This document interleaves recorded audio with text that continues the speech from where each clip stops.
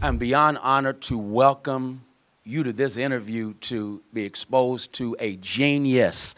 That word is thrown around too loosely, too often, but this applies for real, to the incredibly gifted and brilliant community servant. God's hand is on Dr. Oh my God, Hadiyah-Nicole Green. I am so honored. I heard about you on Karen Hunter's show, and I was listening. I'm saying, my God, this sister is just absolutely doing it.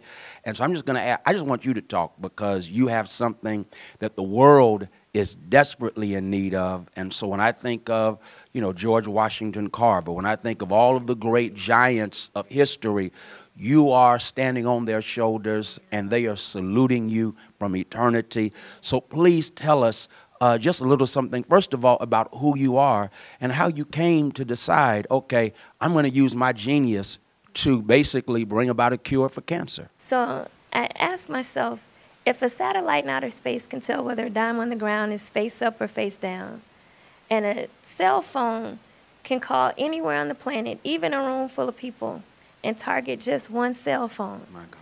why can't cancer treatments treat cancer at the site of the tumor and not have your hair fall out and your skin turn like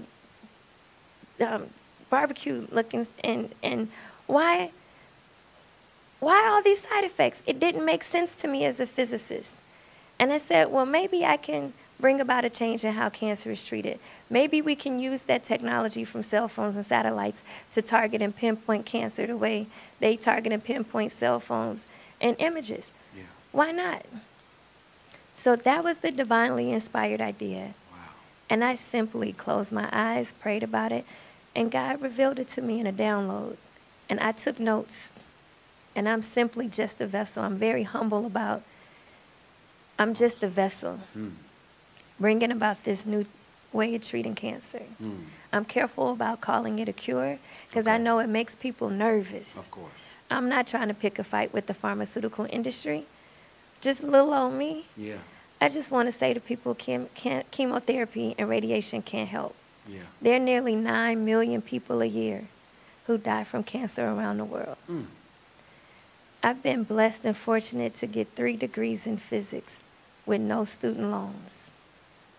Wow. Not a dollar. Hallelujah. And I know that's a blessing from God. Being a motherless, fatherless child and going through college with no student loans, God made up for what I thought was lack. Yeah. And positioned me uniquely at this time in history to do this work through a nonprofit. And I don't take salary from donations. I have a day job at Morehouse School of Medicine in the Department of Surgery as a professor. And I got a $1 million grant for 5 years from the Department of Veteran Affairs. So I have government funding to support my salary. Awesome. So I started this nonprofit, the Ora Lee Smith Cancer Research Foundation, that I named after my beloved aunt who inspired my research. Our mission is to change the way cancer is treated and reduce cancer patients' suffering by providing care that is affordable, accessible, and effective. And instead of raising money for hope and awareness, we're hopeful, we are aware. It's a new day and a new age. We need to kill cancer. Come on. And we are about the business of killing cancer. Yeah. So the technology I developed uses lasers and nanoparticles, which most people don't even know what a nanoparticle is. Right, right. God showed me how to develop one so unique and so special that these little bitty tiny particles, and God said little things can be mighty. You better say it. And I was like, you know what, I don't care if I'm short. Because little things can be mighty. That's like right. nanoparticles. That's right. So these little bitty particles, they activate when I shine a laser on them. If you don't shine a laser on them, they don't do anything. The laser by itself is like a laser pointer, lower power than a laser pointer. By itself, it's harmless.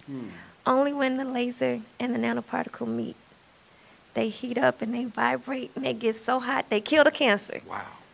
This thermal ablation, it's like, it's not chemo, it's not radiation, it's not surgery. It's a little injection with a little light.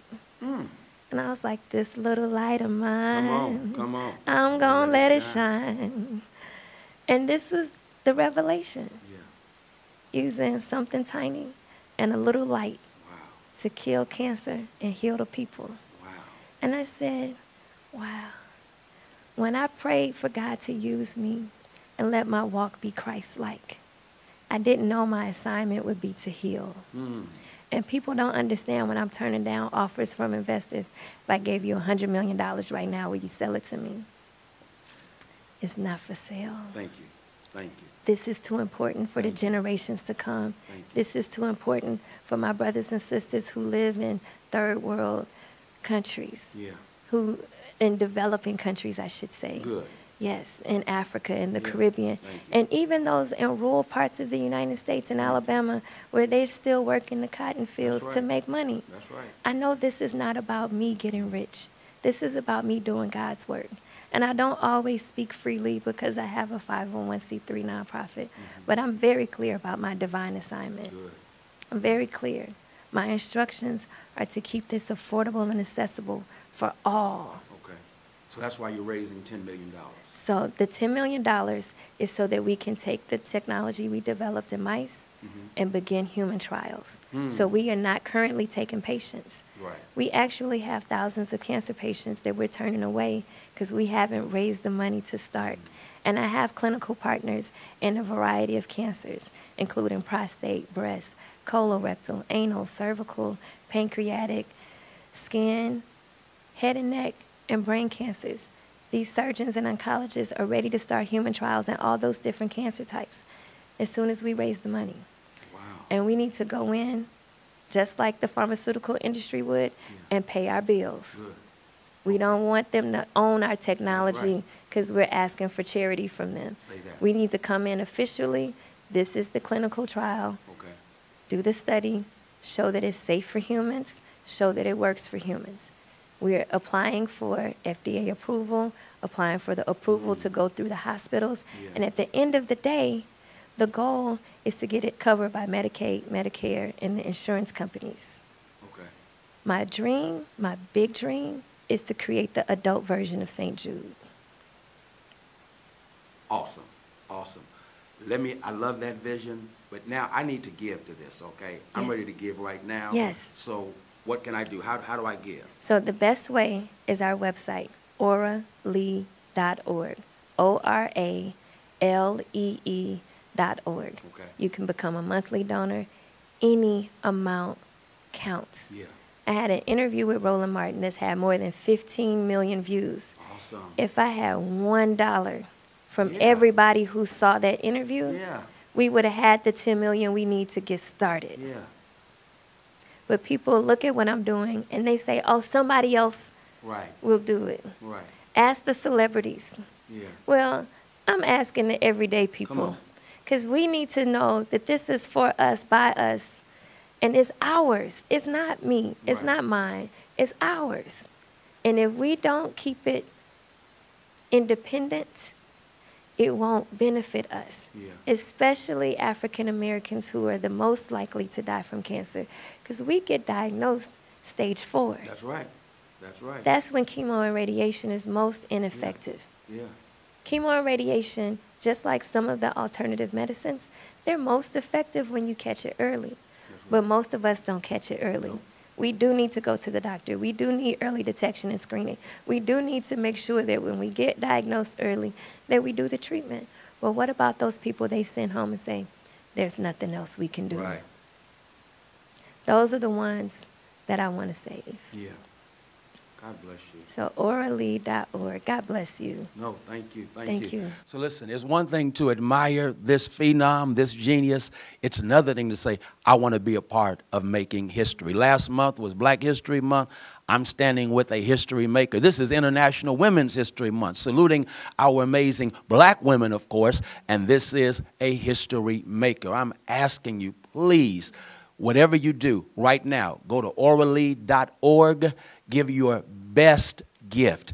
I'm challenging all of us. I'm going to give today. I'm going to give $1,000 today. I'm going to give $1,000 next month, and I'm just going to keep on doing that as long as I can until we get this $10 million.